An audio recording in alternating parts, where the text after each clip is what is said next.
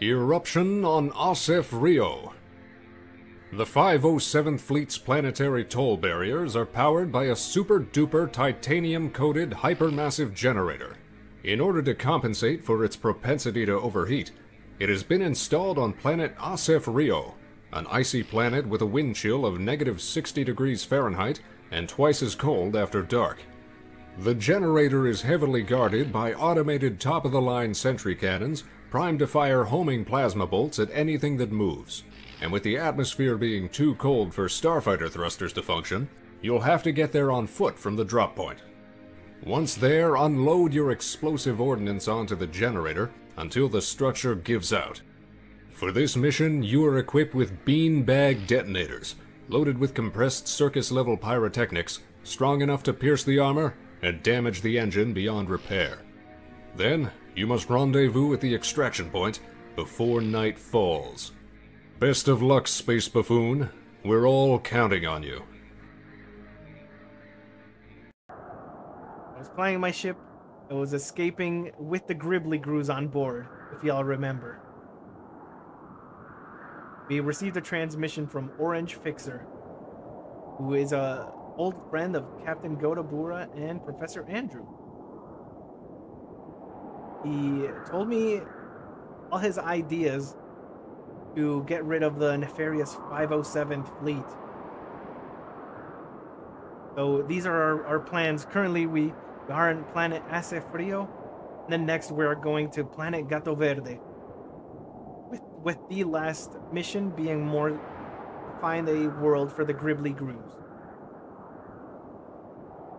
Orange Fixer pointed out that we absolutely had to get rid of the hyper generator, to get rid of the barrier toll gates. And he didn't know with what kind of weaponry we could do that.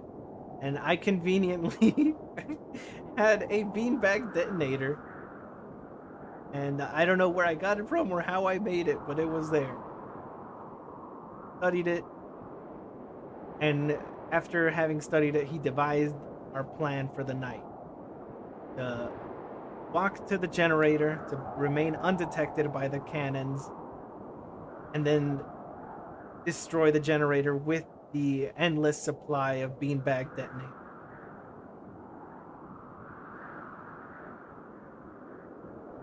However, we wouldn't be able to fly a bottle cap starfighter in this atmosphere, so we are taking his super navigator snow cruiser in order to get into this atmosphere, pick me up, drop me off and pick me up.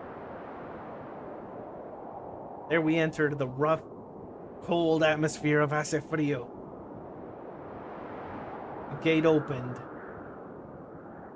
Looked for the landing spot, jumped out.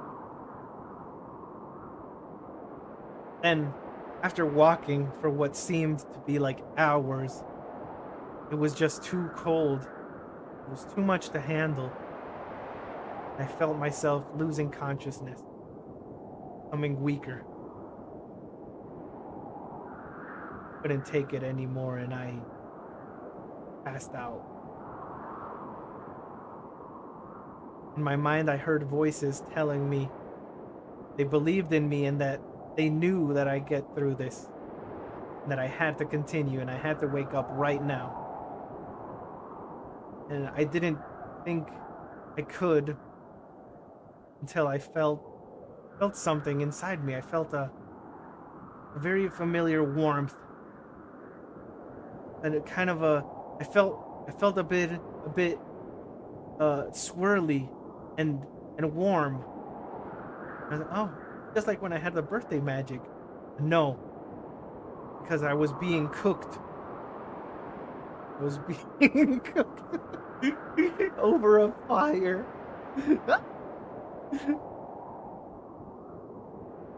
Oh, I asked Franks to exit sleep mode. Franks, you gotta save me. And luckily, Pranks was able to exit the sleep mode. And he did a big enough racket that it caused the creatures that were cooking me to stop. And they were very enamored by Pranks' design. They went up to Pranks and picked him up, made him a little crown, and did dances around him. And then I asked Pranks to get them to release me from the log.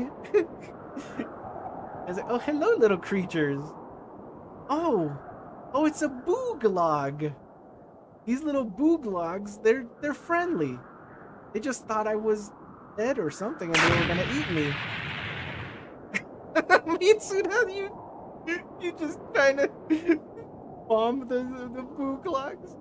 I made friends with the booglogs, and they did a little dance and they fed me soup with a twig in it. Twig soup. They made Pranks a crown. And then they showed me this sacred purple ice. And it all became clear to me why they were so enamored by Pranks. Pranks having the purple color and being the screen looking like a crystal. They thought Pranks was also kind of like the purple ice. However, I could tell their purple ice was melting. It was because of the generator causing too much heat. They were so sad. They were losing their sacred purple ice. So I vowed, get back up, get out there, and resume my search for the generator. So I did. And after a while, we finally made it. It seemed like we weren't gonna make it, but we did. Thanks to everybody in chat. Y'all helped me stay strong and finish the journey, and we reached the generator. Prepared myself, throw my bombs at the generator. Woo! I was doing my best. However, my best was not enough. The generator had a reverberator shield, and it just reflected the shockwave back at me. It did not take damage. I was a little disillusioned. That was it? It did all this. It got here, but it's still not enough. I couldn't do it. I threw bombs at it, but it wasn't enough to break through the reverberator shield.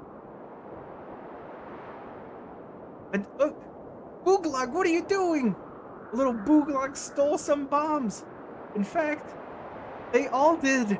They took the bombs and they rushed at the generator. I don't know if you could see them. Yahoo! Booglogs, no! What are you doing? This is dangerous. And the Booglogs, together in tandem, dropped the bombs on the generator, causing it to explode. And that's when I understood. The reverberator shield was able to repel one source of damage, but multiple tandem sources of explosions caused it to fall apart. It exploded. I shielded the Booglogs the best I could, and the generator was no more. An orange fixer came around to pick me up. I was exhausted, so I sat down in the ship. My body was so cold. The Pranks kept me.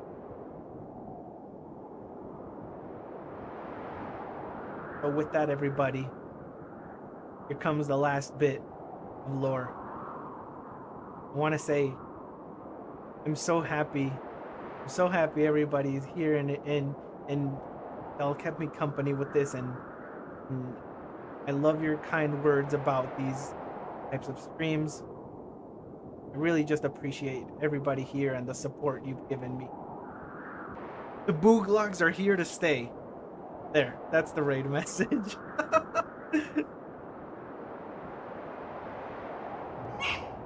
Yahoo! Yahoo!